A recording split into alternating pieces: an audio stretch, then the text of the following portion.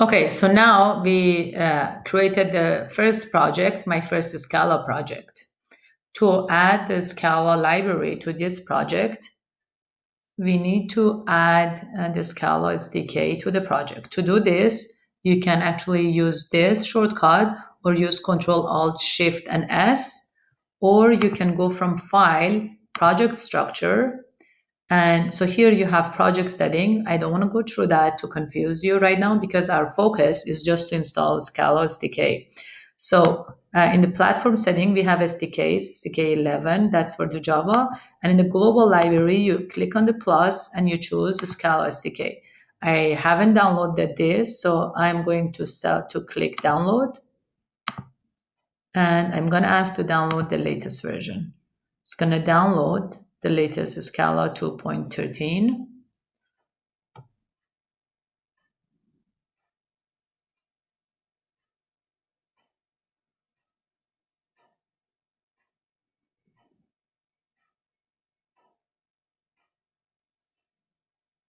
Take some time, but the good thing is you have to do this once. Once you have Scala installed, Scala plugin installed, Intellij installed, all you have to do, you have to just use your Intellij and write your code, and it's awesome.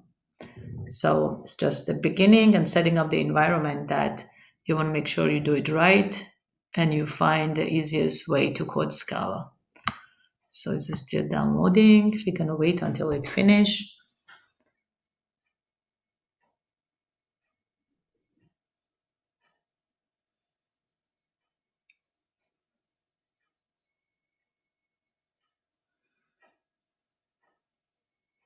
Still downloading.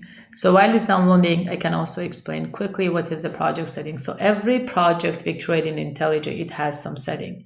We have to say what's the project name, which libraries this project use, and which modules this project has, because we can have multiple modules within a project.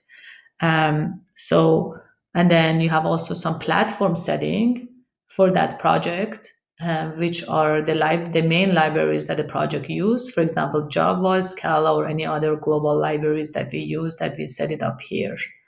And the internal libraries are actually in these libraries. So still downloading. We have to wait.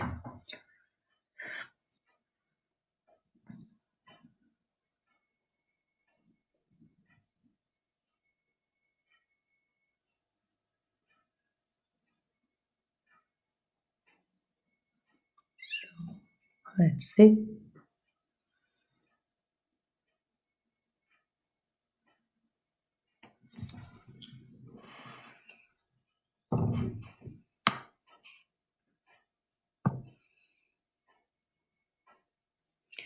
Okay, I think this takes some time to download the Scala, and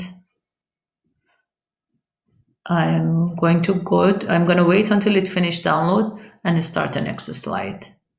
So thank you. See you in the next session.